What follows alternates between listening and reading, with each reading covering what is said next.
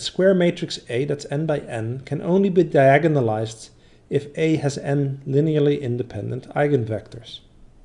Often when you try to prove an if and only if, you prove it in one direction first and then in the other direction. So what we're going to start with is assume that A can be diagonalized, and we're going to then prove that A has n linearly independent eigenvectors.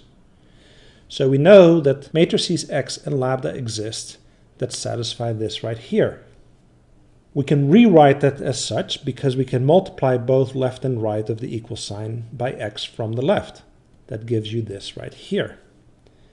We can then partition X by columns and expose the elements of the diagonal matrix. And if we then plug that into this right here, what do we get? On the left we get A times these vectors that are the columns of matrix X.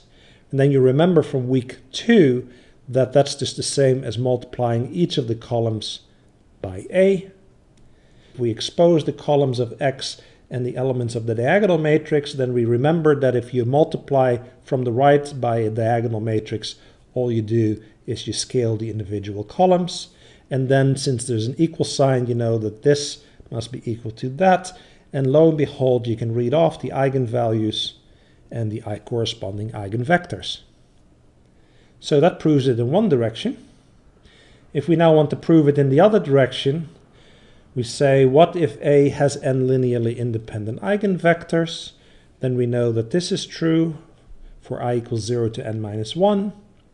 What we can do then is collect all n of these as the columns of a matrix on the left here, and all n of these as the corresponding columns on the right. And notice that if you have equality here, it means that this column is equal to that column, etc. And that all comes from this. And then we remember that you can just take the A outside and then collect all of the columns as the columns of matrix X. And you can do the same thing here. You realize that this is just the matrix X multiplied on the right by a diagonal matrix.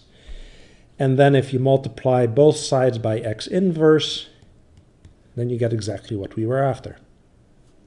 A matrix that cannot be diagonalized is called a deficient matrix.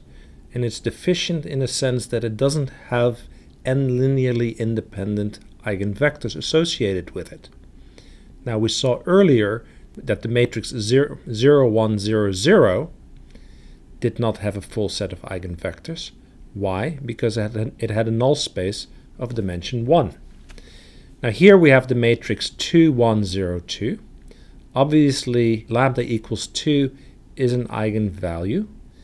Subtract that off, you end up with the matrix 0, 1, 0, 0. It only has one linearly independent eigenvector, and therefore it is deficient. So let's see if we can visualize a deficient matrix, a matrix that cannot be diagonalized. Well, here we go. Notice that when x points in the direction of the vector 1, 0, the first unit basis vector, A times x points in the same direction as x, so that is an eigenvector. But the only other time at which the vector x and A point in the same direction is when they point in the opposite direction of the eigenvector 1, 0. So there is only one eigenvector.